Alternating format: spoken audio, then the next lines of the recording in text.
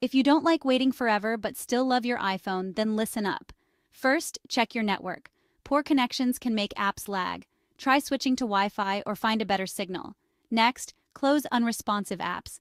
Just swipe up and remove those frozen ones. Check your storage. More space means more speed. Delete those old photos and apps you don't need. Turn off low power mode. It saves battery but slows your phone. Keep your device at a reasonable temperature.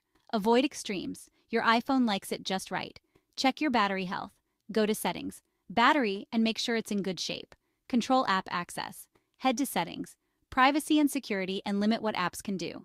Use game mode if you're a gamer. It cuts down background activity.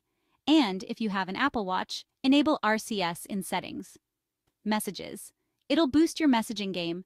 Follow these tips and your iOS 18 device will feel brand new.